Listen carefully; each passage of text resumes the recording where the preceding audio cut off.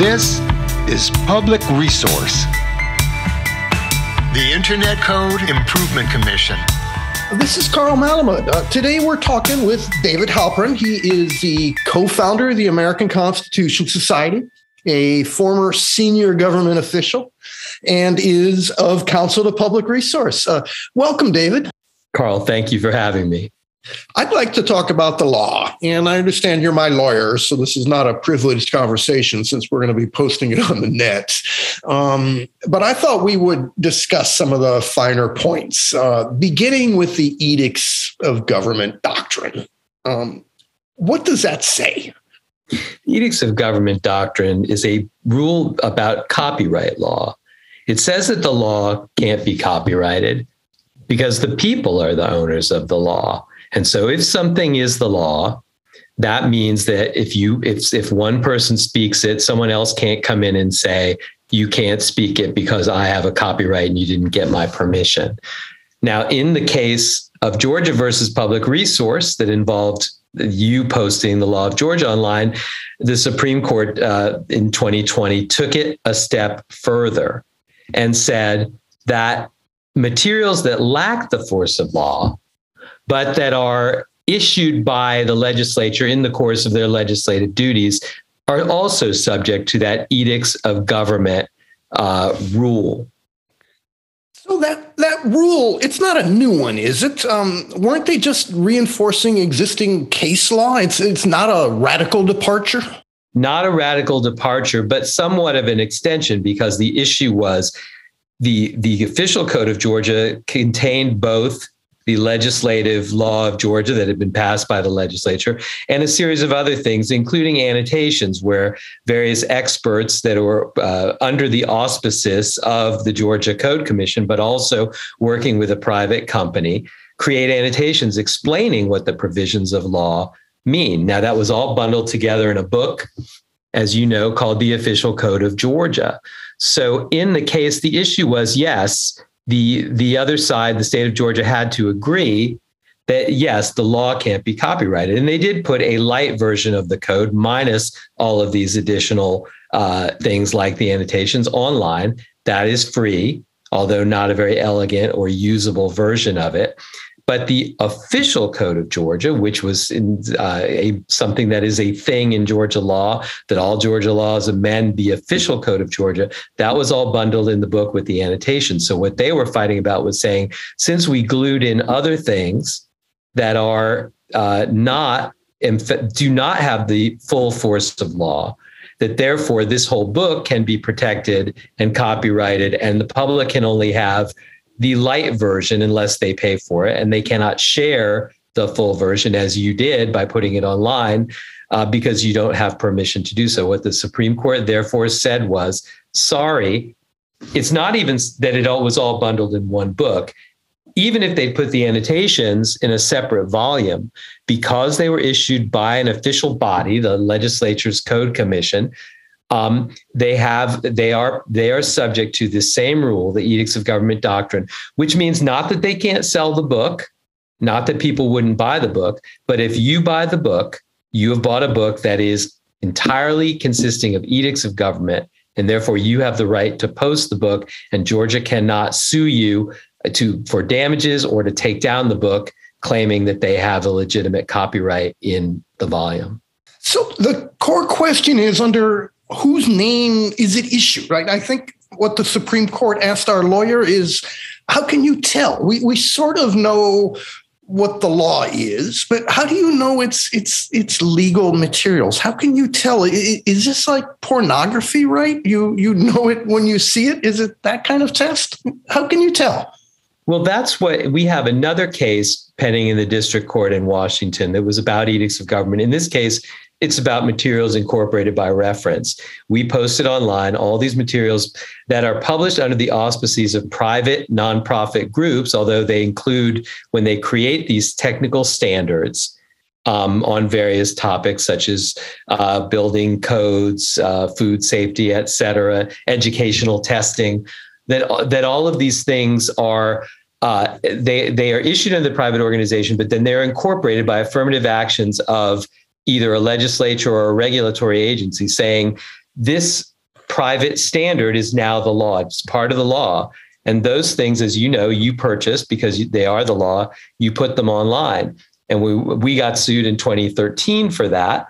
And a district judge said, no, we can't do that. Those are copyrighted materials. Tough luck. But went up to the Court of Appeals, and the Court of Appeals did create a kind of a test. They said, all of these things that Carl posted, let's ask the district court to kind of look at them as categories. Some things look more law-like than other, and some things don't. Some things seem less like law and more like just verbiage or something else. And that's what the district court was tasked with doing, was sorting through this. I think that the decision in the Georgia case, as we did argue back to the court after the Georgia case was issued, renders that whole task not moot, but no longer valid. It's not whether the language is law-like. It's whether it is issued under the auspices of a government body in the course of their government duties. And in their course of their maybe law-giving duties. We've talked about things like a map. The National Park Service wants to sell maps of a park. Maybe that is not a law function. That's more just like an administrative or a helpful function. And in that case, if you took all the maps and put them online, I guess it's possible that you could be sued for copyright infringement. The government could have some copyright interest, but not in things that are related to their delivering of the law. And in certainly the case of Georgia, the things are bundled together. So we can tease that apart. If a judge writes the model jury instructions, that is the law and legal materials, even if the jury instructions don't have the force of law, but it explains the law and it was written by a judge, that's an edict. If a K Street lobbyist writes a bill and it becomes law, that's an edict. It doesn't matter who wrote it. It was issued by the United States Congress. That's the test: law and legal materials issued in the name of the state. But then the other dimension of it is things that are fuzzy as between who actually issued it. In the case of incorporation by reference, somebody else issued it, but it was expressly incorporated by the government. So therefore, the government becomes the author. But as you know, the issue we're facing now with jury instructions is the jury instructions sometimes are issued through a quasi-government, quasi-private body. There's all kinds of variations state to state. Even the private bodies are often made up of active duty judges who are basically doing their jobs as judges. They're not just some sort of volunteer out there. So in that case, too, we are arguing that because active duty judges are preparing jury instructions that relate to the law, which they then will deal with in their jobs as judges, that too should be considered an edict of government, meaning we should be able to post the jury instructions and the state shouldn't be able to complain about it. But as you know, the problem is a lot of states have cozy relationships with private legal publishers, West, Lexis, and others, and they feel that these arrangements work. They get the work done for them, the formatting, the processing, some of the intellectual capital into some of the work around it. So they don't want to rock the boat, some states. And certainly the legal publishers enjoy having a monopoly on these materials that's basically conferred to them through this cozy relationship with the state. So they do the work for free, but they get an exclusive license to sell the work on whatever price and format and terms they want. So let's talk about the state action doctrine. We believe that the state and the vendors are deceiving consumers because they're asserting copyright. And after the Georgia case, it's pretty clear that that's inappropriate and potentially behaving in anti-competitive behavior. We've approached the Federal Trade Commission and asked them to take action. And we've asserted that the state actively supervises this enterprise. It isn't like the vendors are making up the jury instructions. They are being written by judges, or the codes are being written by legislators. So explain the state action doctrine to us. In its classic formulation, the state action doctrine shields some kinds of anti-competitive behavior from federal antitrust action. if the conduct involves the state actively supervising that conduct and is in furtherance of some kind of clearly articulated policy from the state. And in such circumstances, such as the petition or the document that we filed with the Federal Trade Commission, the FTC might say that all it can really do is advise. It cannot sue. It cannot take action. So if the FTC decided in the case of these arrangements with the states that the state action doctrine was relevant, it might be harder to get the FTC to act. But we don't think it applies here. So it's sort of a corner case, right? The state action doctrine says if the state is actively supervising the policy, they are immune, certainly from the Sherman Antitrust Act and presumably, possibly under the Federal Trade Commission authorization. And the states are actively supervising these codes on the one hand, yet on the other hand, the vendors have full freedom to determine the price, which may be very high, $1,000 in the case of a jury instruction, and the format. You cannot purchase a PDF of the California Electrical Code, for example. It was only available in print. And the terms of use. So if you want the official code of Georgia annotated, the only place you can get a current version is on Lexis Advance. And you're not allowed to download it because the terms of use and technical measures prohibit it. So does the state action doctrine apply here, or can you bifurcate it? Can you separate the actions of creating the law and then selling it? I think that's right. The state is supervising the substance of what the product is. But in terms of the commerce and the anti-competitive behavior and the relationships with customers, it's all about the vendor. They're free to set prices, create bundles and the conditions under which you can purchase things, regulate paywalls and terms of use. So to me, that is the behavior we're complaining about. We're not complaining about the text. We're not complaining about the product. We're complaining about how it is sold to the public. And the submission that we made to the Federal Trade Commission is full of powerful testimony from law librarians and potential competitors and others explaining how this is sort of classic monopoly behavior. Yes, it derives from their access to the state and the state granting them essentially this kind of monopoly. But all of the behavior we're complaining of, as I said, is private behavior. So that is the argument we will make as hard as we can. We can't force the Federal Trade Commission to take action, and we can't sue, or we're not at this point considering that.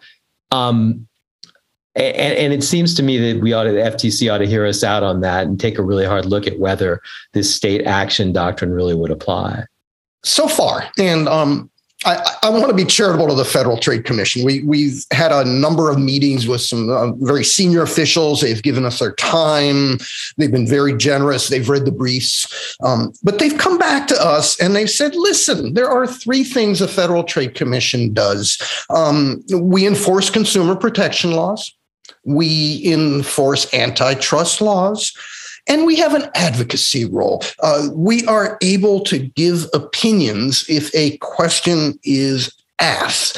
We can't do anti-competitive enforcement or consumer protection enforcement, but if a member of a legislature or a government official has a question about a specific bill that concerns edicts of government, for example, the Federal Trade Commission can issue an advisory opinion. So what we're hearing is that we, law librarians, myself, we don't have standing because we are not a state official.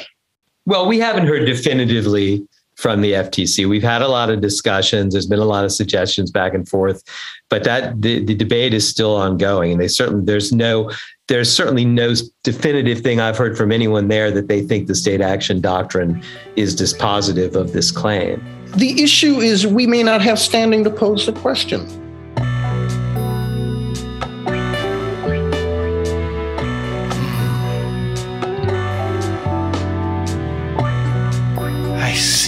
I see. So, sovereign immunity, the 11th Amendment, we can't sue states, right? If a state does something that is illegal or wrong and violates a Supreme Court opinion, we can't sue. We can't sue them in their own courts. We can sue them if there are federal causes of action in federal court, but I don't know what those would be. Okay. This brings me to our third constitutional law topic. What if the federal government simply required that all edicts of government be deposited with the federal government, which would make them available in bulk? Would federalism prohibit the federal government from saying you can put whatever you want in the OCGA? You can print it on parchment, but once you've issued the edict, you must send us a copy and we're going to make it available to the public. Would federalism prohibit this? I don't think so. And, in fact, I'm just going to be quoting back some great research that you did on this. I think there are a number of grounds that would suggest that the federal government should be able to demand from states their laws, whether it's Commerce Clause or, as you pointed out, I think a very smart argument, you have the full faith and credit clause, not a very heavily studied part of the U.S. Constitution, but what it says, it has two sentences. The first sentence says that each state shall give each other state's laws full faith and credit, meaning if I have a judgment from the state of Alabama, the state of Mississippi shouldn't reopen it. They should treat it like it's a judgment of their own state. Now, that's not an absolute thing, but that's part of it. But the second sentence is quite wonderful, and I will read it because I brought it with me to this podcast. And the Congress may, by general laws, prescribe the manner in which such acts, records, and proceedings shall be proved and the effect thereof. That, I think, may be fairly read to say that the Congress, in order to get a handle on all these state laws, may require the states to provide them and then would have the power to make those things available to the public.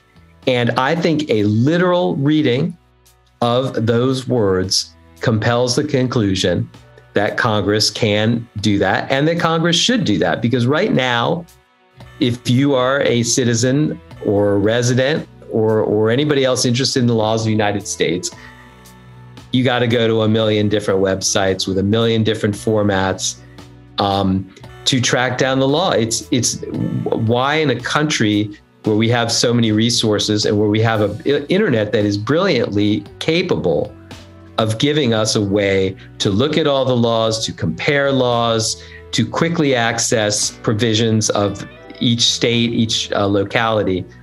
Why in the world is everything just such a mess?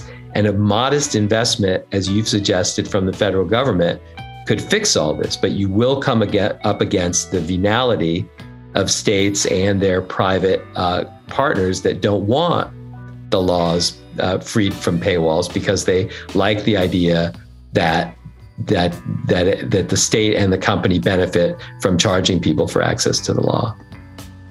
So you think we could argue that the founding fathers had bulk access on the internet via an API, XML and JSON formatted laws in mind when they wrote the full faith and credit clause? Yes. Yes and no. First of all, I think that they did, you could argue that this provision meant that the federal government should be able to know what the states are up to basically get an inventory of what's out there so that states would be aware of and compelled to respect the laws of the other states. But I also think, as many judges think, that we are entitled to read a provision that, while the language may not contemplate the internet or space travel or other things that weren't around when the Constitution was prepared and ratified, the words themselves have a timelessness. And if the words themselves can be susceptible or seem to state a principle, then that's what the judges should do, not say, well, there was no space travel in 1789, and therefore we can't apply equal protection of the laws to space travel. Timelessness, the Constitution means principles matter, and this is a principle that seems very fundamental to our democracy, that people should have access to the laws that govern them. And that's what public resource is about. That's what much of your life's work is about. And that's what we're trying to uphold here. But unfortunately, we do face what I would describe as venality. We face basically a massive resistance to the Supreme Court's decision in Georgia versus Public Resource, where state after state is refusing, claiming somehow that there's a difference between what they were doing, including Georgia, saying, well, now we're doing something a little different, so the case doesn't apply. They are resisting a decision that is premised on fundamental liberties and fundamental principles of our country in a way that's entirely inappropriate. They are thinking as little, fiefdoms and little cozy relationships between state legislators and agencies and some private companies that work well in terms of everybody going out to dinner or the government saving a little money on producing the law. And they are neglecting their fundamental duty to the citizenry to make the law available. Well, there you have it. We've been talking to David Halperin, who is of counsel to Public Resource, and this has been your primer on constitutional law. Thank you, David. Thanks for having me, Carl. Always good to see you. Our work at Public Resource is made possible by a generous grant from Arcadia. Arcadia, a charitable fund of Lisbeth Rousing and Peter Baldwin.